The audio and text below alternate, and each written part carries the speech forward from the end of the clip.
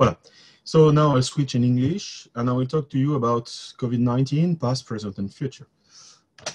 So first of all, we saw a big outbreak of a new virus that came in December 31 last year, and it came because the Chinese authorities said that they found a new virus.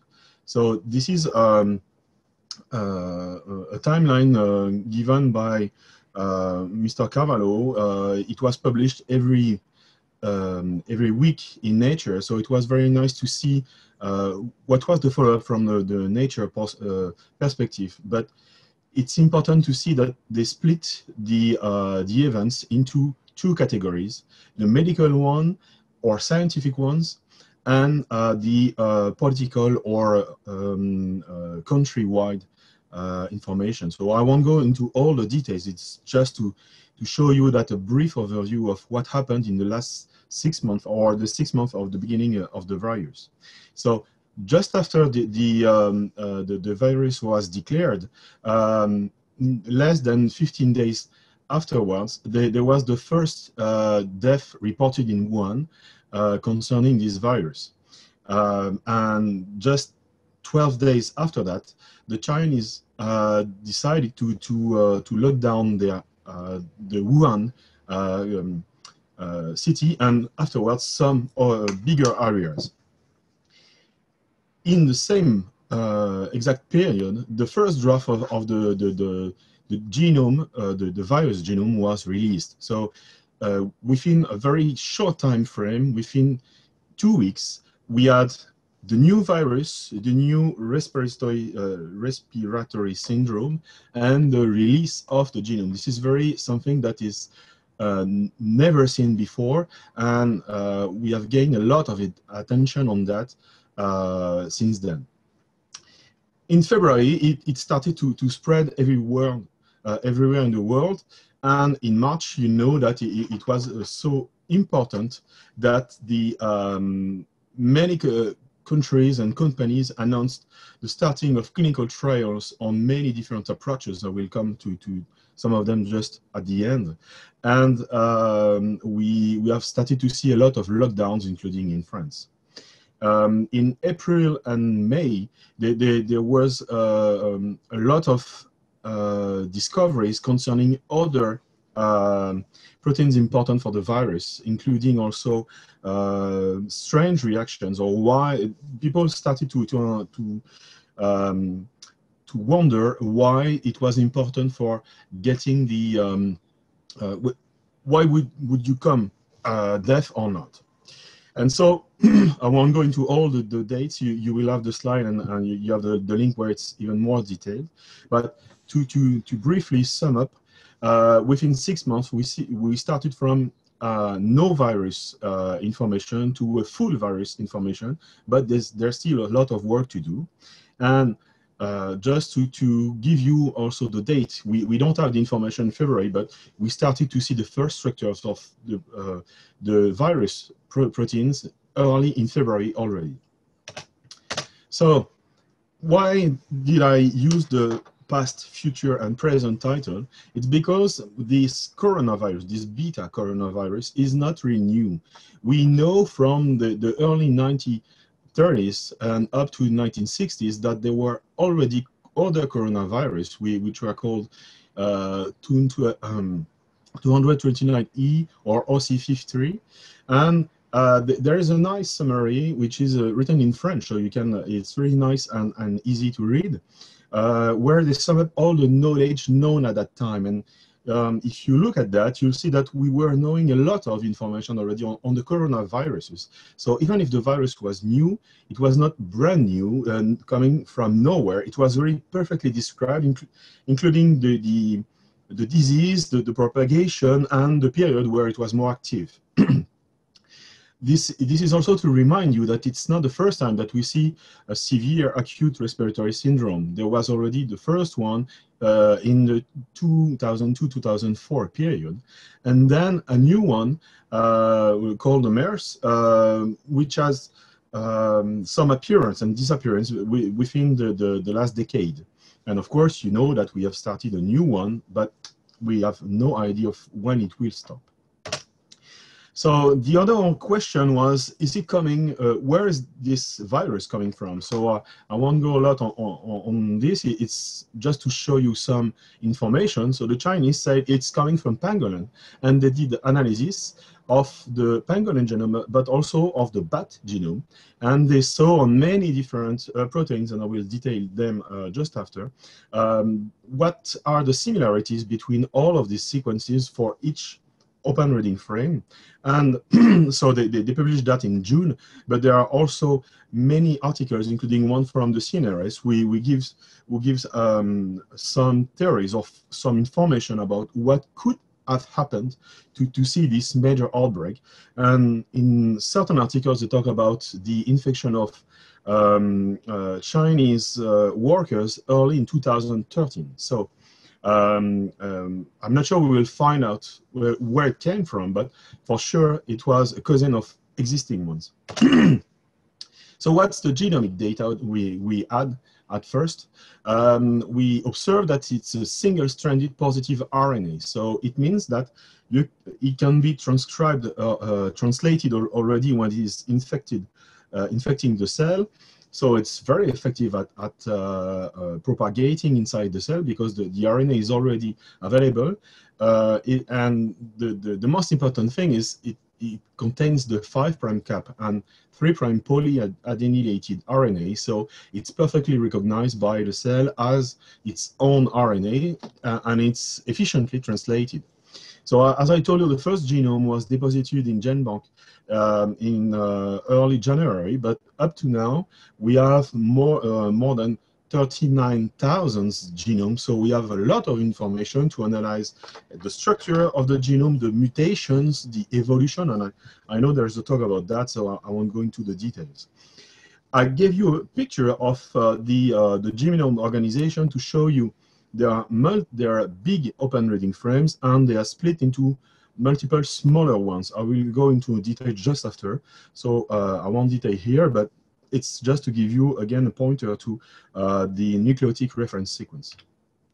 So what happens when the virus comes to a targeted cell? So the first entry point is the angiotensin converting enzyme, which is present at the surface of the cells of many cells. And this main entry is very efficient. Once the virus has entered the cell, the RNA is released. It hijacks the host ribosome. I will show you how it does that on some proteins. And then very soon there's the replicase of the virus, its own replicase, which is assembled, and also a lot of other polypeptides which are later proteolytically cleaved. And then the replication complex starts to produce new viruses, but also the RNA for producing the proteins. They assemble at the membrane of the reticulum endoplasmic. Then there is there is a virus budding to produce more viruses and to expand elsewhere. The genome by itself contains, so it's a little bit less than 30 kilobases, and this genome will contain two main transcripts, or RF1A and RF1B, and then some structural proteins. So the difference between both is the structural proteins are important for the shape of the virus, and I will detail them. But all the other proteins are very important for the activity of the virus, including the proteolytic cleavage by the protein encoded from the long polypeptide, but also for the replication of the virus. So this is a very complex virus, and I will come back to the fact that it's very long. It's 30 kilobases, and it's not supposed to be that long. I will explain to you why. So you have here the acronyms, and it was summed up in a very nice paper here.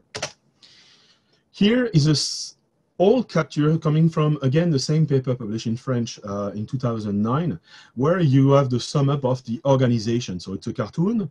You see the spike protein is trimeric. We have, for now, 164 structures available of this spike. So you see there's tremendous work to gain insight into the details of the binding and the movements of the spike protein. We have, for now, zero structure of the membrane protein, which is essential to this virus architecture because it's an enveloped virus. We have only 14 structures of the nucleocapsid. So the one which is highlighted in gray and yellow spheres, this is the protein that will have two roles. First one is binding the RNA. The second one is producing the shape of the virus, and this is provided by a very important complementary interaction between the RNA and the protein itself. We don't have a lot of structures and they are not complete, but I will show you some details we have. In this particular virus, so even if it's a beta coronavirus, there's no immaculate esterase to date. We have no information about the lipid composition, so it's presumably coming from mostly the reticulum endoplasmic, but we have no real information about the composition. We have some structure of the main protease, only 7, and we have a lot of RNA polymerases, 355. So we have more than 500 structures, and you see where the main efforts were done on the spike and on the RNA polymerase. So first of all, I will talk briefly about the spike. So there are many very detailed structures, so I prefer to provide you a cartoon of the protein, and you see it in gray and blue. So the spike protein is composed of two different proteins, the spike by itself and the receptor binding domain, which is in cyan. And this big receptor binds to the angiotensin converting enzyme 2, which is presented at the surface of our cells. I want to tell you that this ACE2 is hormone dependent. So its expression is increasing with age, and it explains probably why children and women are less exposed to the virus statistically than men, because it's really driven by hormones. And so you have nearly very little expression of ACE2 when you are young, but it increases a lot after. What happened very rapidly too is the spike protein is not naked, as it's shown here on the cyan picture. It's made up of a lot of shielding glycans, and you see these glycans as very flexible. So this is what you see on the right side. And again, this will probably be discussed at length, but it's very important to see that the glycosylation is an important way to escape also the immune system. So sorry, you get other pointers here, and it's very I recommend to go to the New York Times. Here they show some short videos about the animation of that, but as said before, it will be probably disclosed much better after.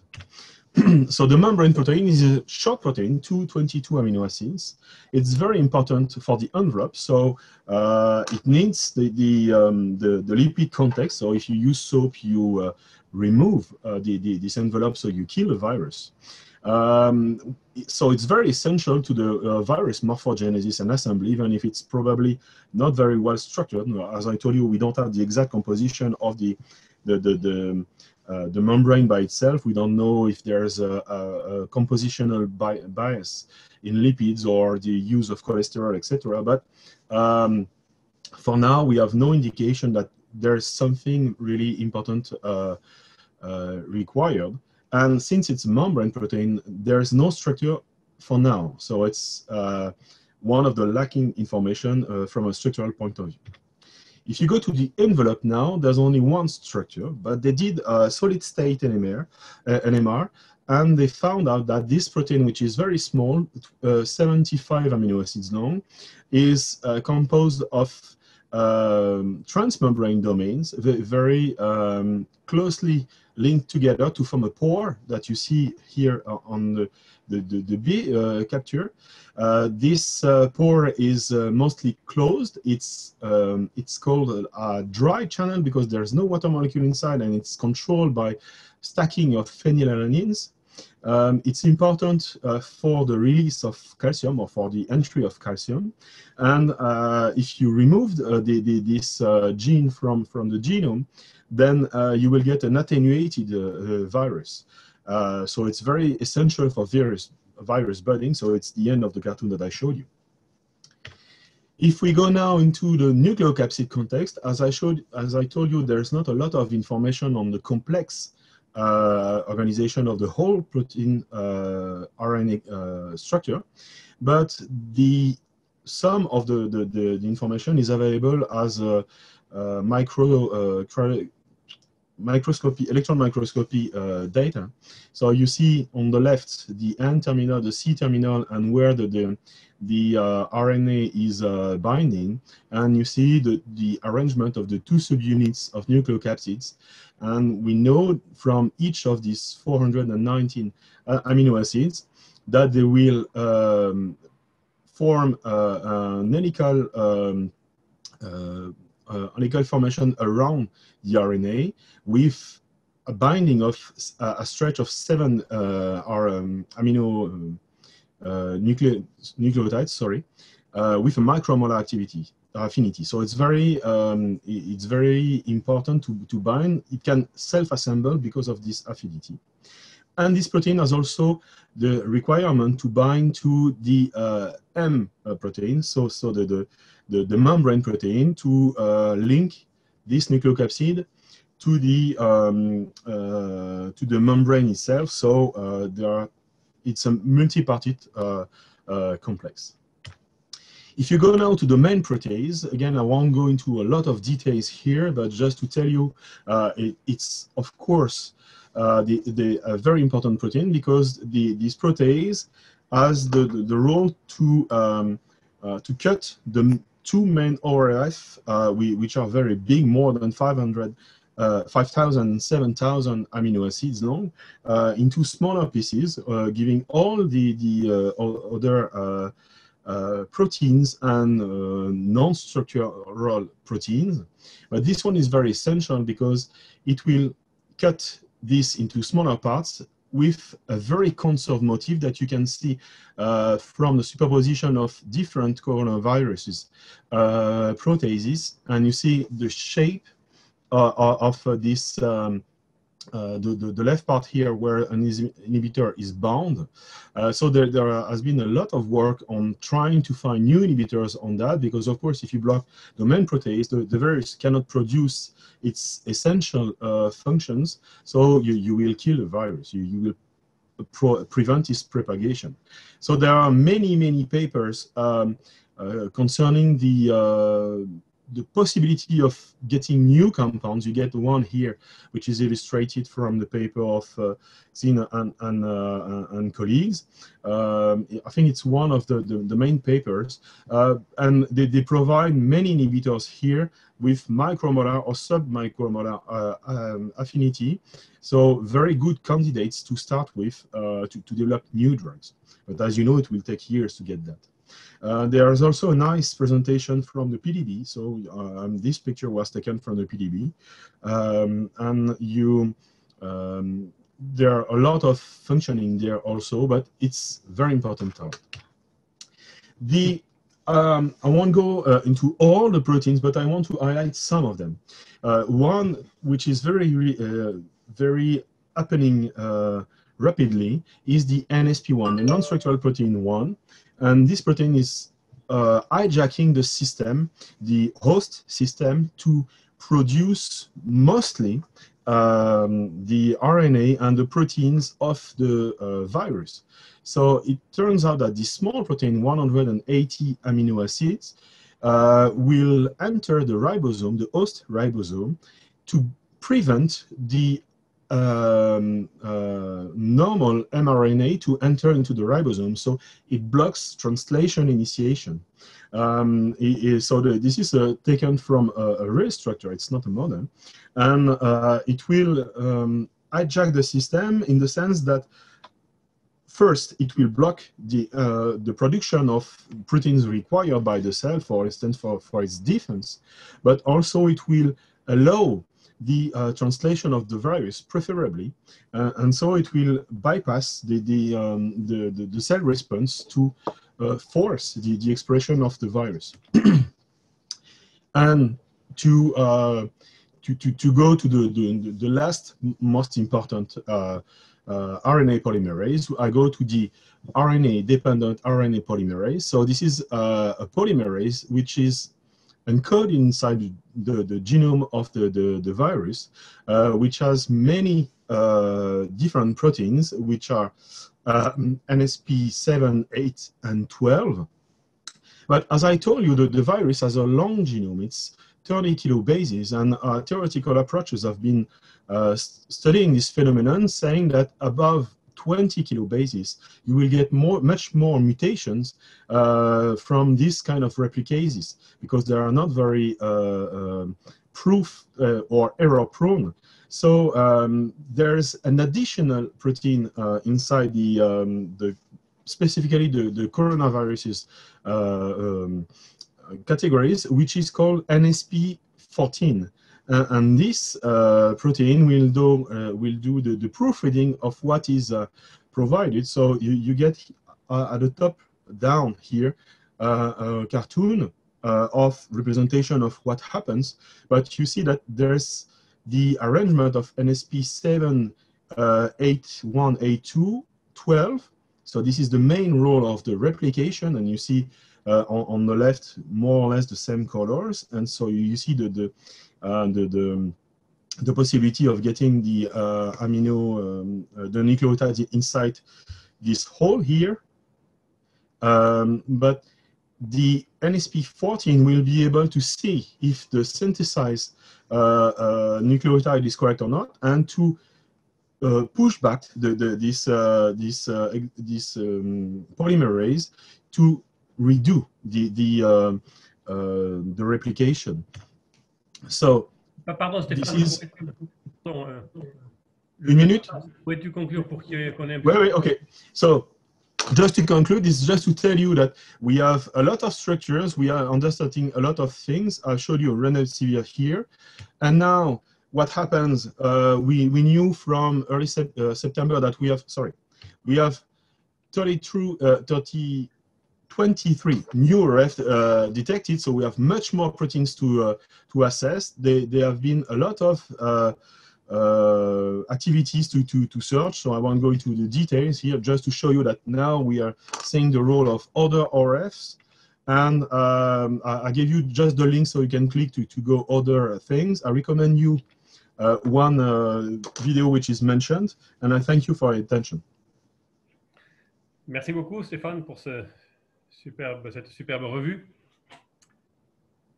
Alors, y a-t-il des questions? Vous démutez votre micro et vous les posez spontanément.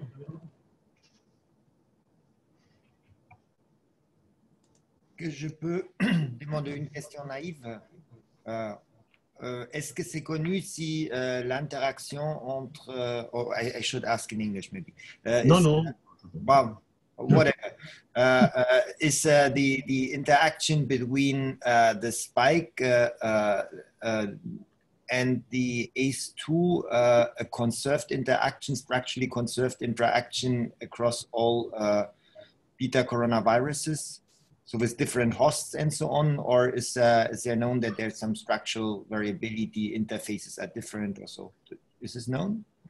I think it's quite known. It's quite conserved. But I don't have the. I saw the figures, but I don't remember them. But it's quite conserved. But I think it will be given afterwards. But yes, it's quite conserved. So it's acting like a hook with the trimer. So it's really hiking on the ACE2. So it's very conserved. Yes.